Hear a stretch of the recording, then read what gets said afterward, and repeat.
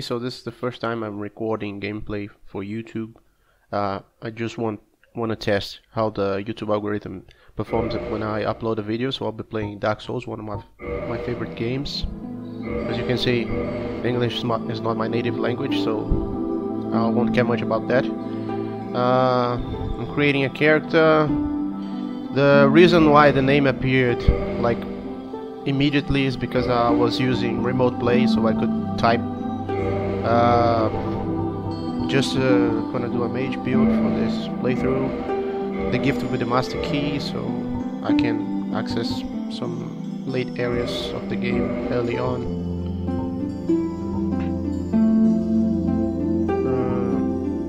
I just pick like simplest options for customizing the character. Don't care much about that. Just also I have to say that let's see the beginning cutscene.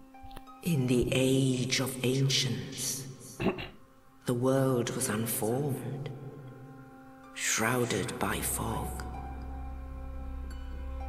A land of grey crags, arch trees, and everlasting dragons.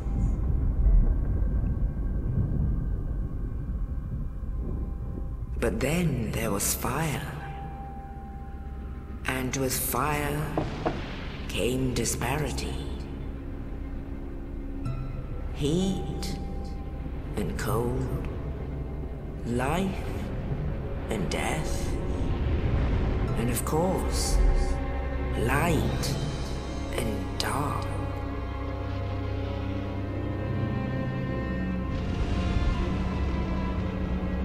Then from the dark they came and found the souls of lords within the flame.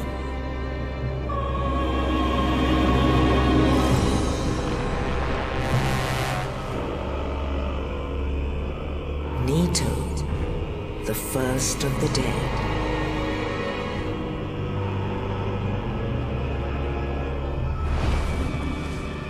The Witch of Izalith and her daughters of Chaos.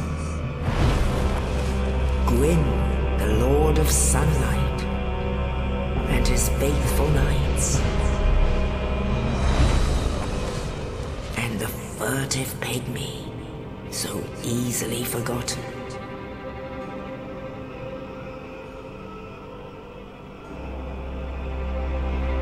With the strength of lords, they challenged the dragons.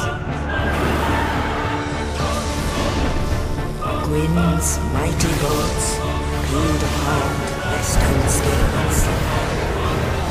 The witches weaved great firestorms.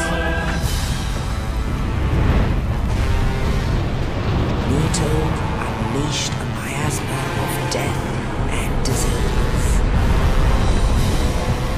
And Seath the Scales betrayed his own, and the dragons were no more.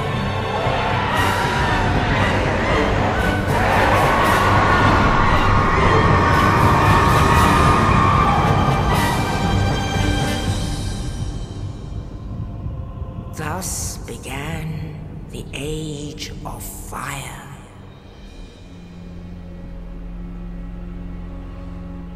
But soon the flames will fade, and only dark will remain.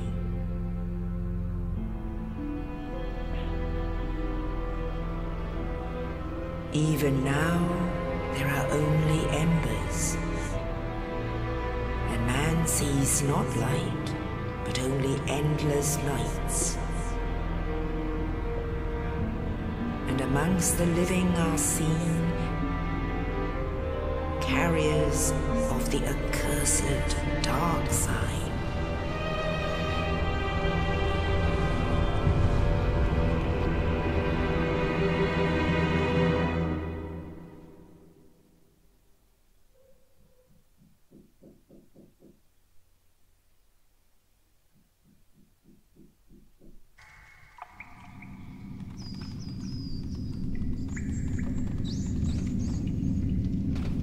Yes, indeed. The dark sign brands the undead.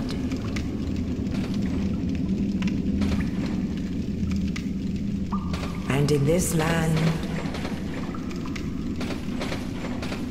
the undead are corralled and led to the north.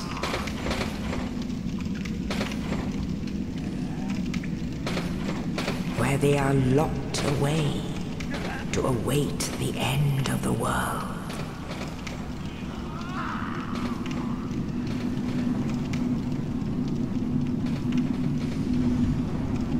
This is your fate.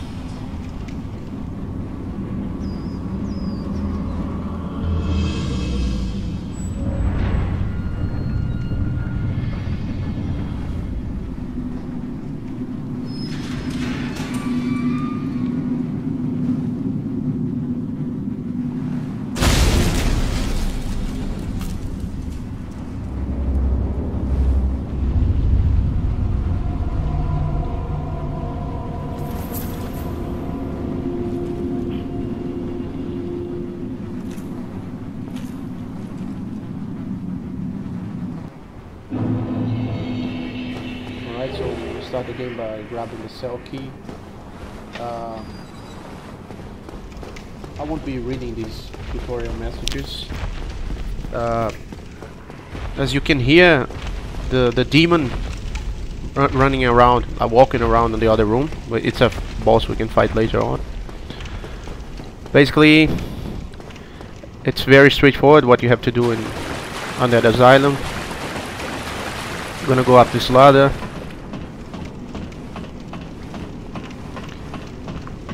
And we are gonna see our first bonfire just there.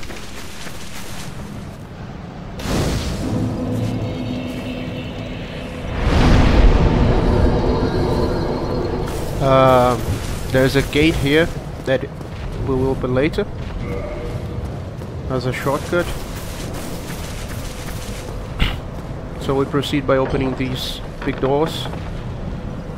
And if you look up, let's see, you can see the boss. Yes, there he is. He will drop down as soon as you enter the room.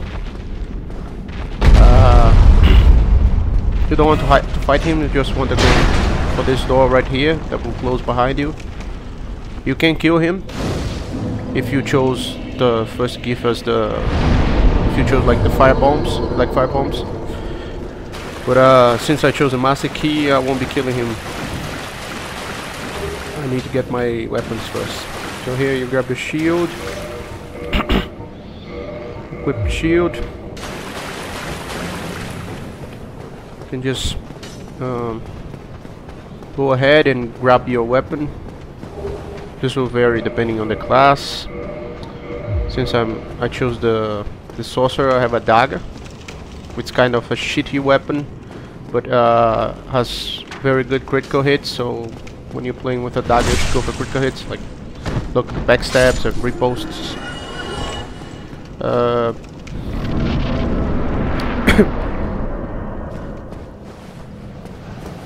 You see this guy inside that room? We need to talk to him. There will be a boulder that will fall if you will go up the ladder, so we just go up like this, but it will fall and not hit you. Very simple. Actually, I'm explaining what I'm doing, but I don't intend this to be a walkthrough, just a casual play. Also, I was recording on PS4, so I'll die soon. The quality is not that great. I don't have a captured card or something, and I don't have the PC version. You and I, we're both undead. I was just capturing natively on the PS4. Regrettably, I have failed in my mission. But perhaps you can keep the torch lit. There is an old saying in my family. Thou who art undead art chosen. When thine exodus from the Undead Asylum maketh pilgrimage to the land of ancient lords, when thou ringeth the bell of awakening, the fate of the undead thou shalt know. Well, now you know. And I can die with hope in my heart. Oh, one more thing. Here, take this. An Estus flask. An undead favorite. Oh, and this. Now I must bid farewell. I would hate to harm you after death. So go now, and thank you. I really like the voice acting of this game. Now I must bid farewell. I would hate to harm you after death. So go now, and thank you. So he gave us the Estus flask, which is a heal, and a key. So we go down here, open that shortcut to the bonfire. Alright. Once that's done, we can go upstairs. There's an enemy. You see? Just go for backstabs if you have a dagger.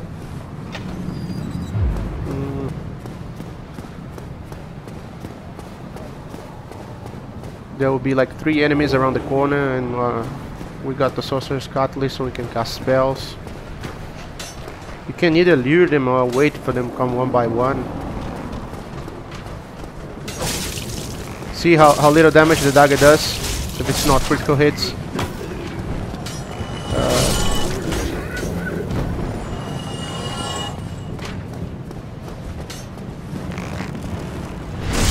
Just go fishing for backstabs. At that moment I just came back because I forgot I already had the catalyst. So I was checking if I had picked it up. Equip it. Now I can cast spells. There will be an enemy on that room. You don't have to kill it if you don't want. This is a spell there.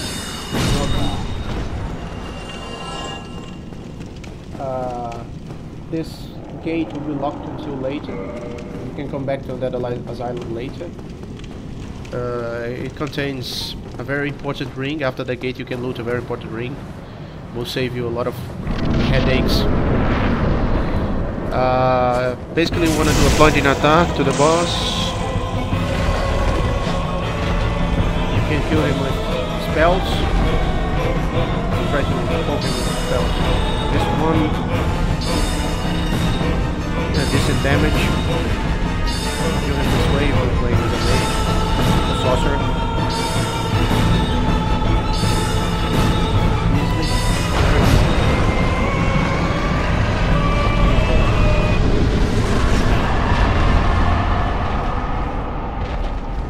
You can hear the demon that I showed you earlier. He's behind this arena. You can come back later and kill him. So we use the key. Pretty much done with Undead Asylum. There's a item to the left. It's a soul item. Soul of Lost Undead. It gives you like 200 souls. This is a nest we can come back later to use.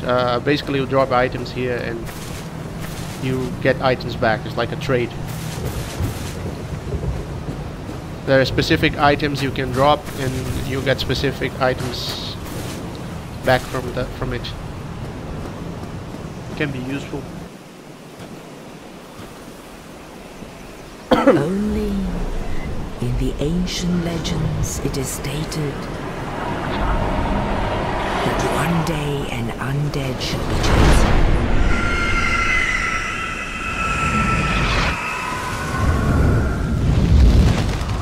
To leave the Undead Asylum in pilgrimage to the land of the ancient lords. Lordran.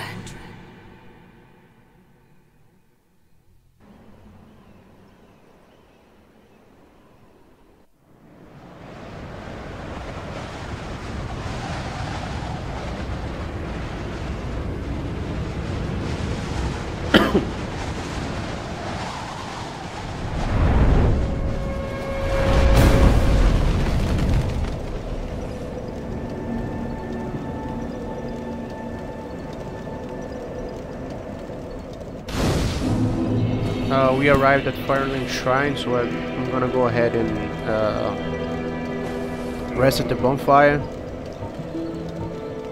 Level up. Let's see. I was checking my stats.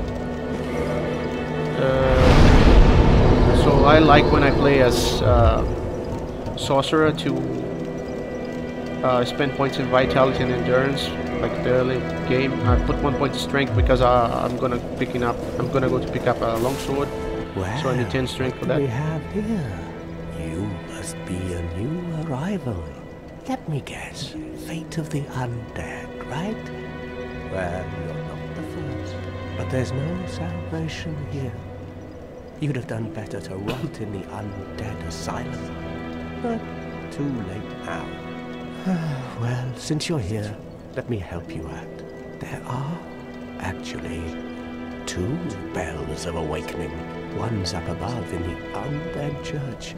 The other is far, far below, in the ruins at the base of Blight Town. Ring them both, and something happened. Brilliant, right? Not much to go on, but I have a feeling that won't stop you. So, off you go. It is why you came, isn't it? To this accursed land, the undead? So this guy talks a lot, but he gives you information on what to do in the early game. Your face, you're practically hollow. But who knows? Going hollow could solve quite a bit.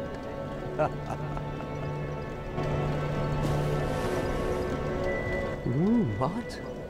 Restoring your humanity? Well, there are a few ways to go about it. Collect it bit by bit from corpses. Or you can butter up a cleric and get yourself summoned. And the quickest way, although I never do it, is to kill a healthy undead and pillage its humanity. Coveting thy neighbor is only human, after all.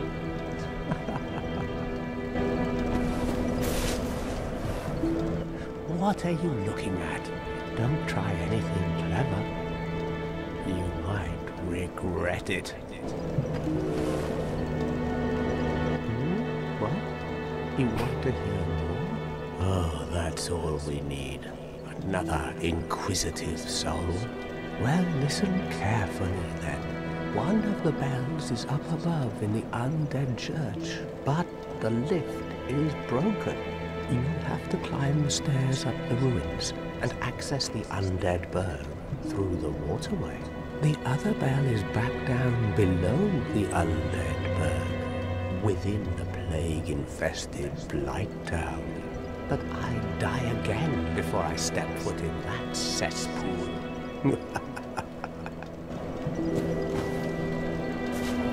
Bloody hell, what is it now? You ask too many questions. What now? I'm not up for chatting. Leave me alone. Well, he finally stopped speaking. We pretty much exhausted his dialogue. He told us what to do. We have to ring those bells of awakening. There are 2 bells, as he told us. One is up above and one is down below.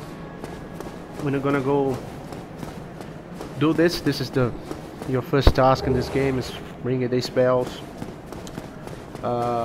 Let's explore Firelink Shrine. Grab an item. We just grab an item. There's another NPC we can talk to. There he is. Hello, I am Petrus of Firelink. Have you business with us?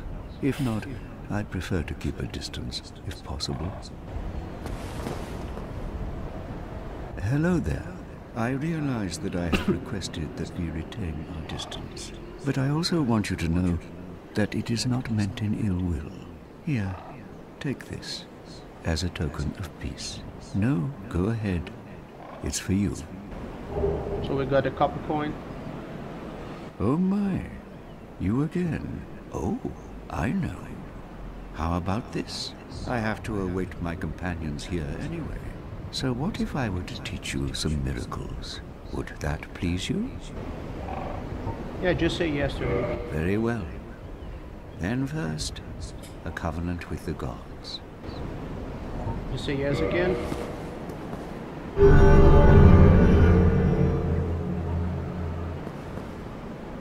Now let me share my miracles. Only their ultimate effectiveness will be determined by your efforts and your faith. So you can learn a gesture from him and he sells miracles. In this playthrough I won't be using any miracles, but he sells some talismans. Come again. I won't be bothering much with him.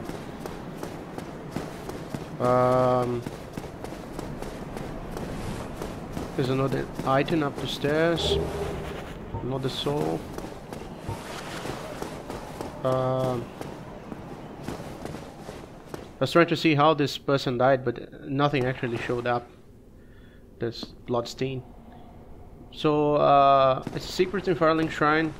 You just drop down here. You won't die. You fall in this small room. Then you drop down again. There will be chests. This one you get Homeward Bone. It's a very good item. You can teleport back to bonfires. A Morning Star and a Talisman. We won't be using those, but they're nice. Cracked Red Eye Orb that you can use to invade other players. Loy's Talisman is also a PvP item. You throw on a player and he will be able to use Estus. So there are other items scattered around, but I won't bother to get them now. I'll get them later. I don't need them for this build. There's another item right there. Just go around. See this? The enemies on the cemetery are following you. You can drop down here and reset the bonfire. After I reset this bonfire, I'm going to end the gameplay here at the spot. Later, I will continue to post this playthrough. Thank you for watching.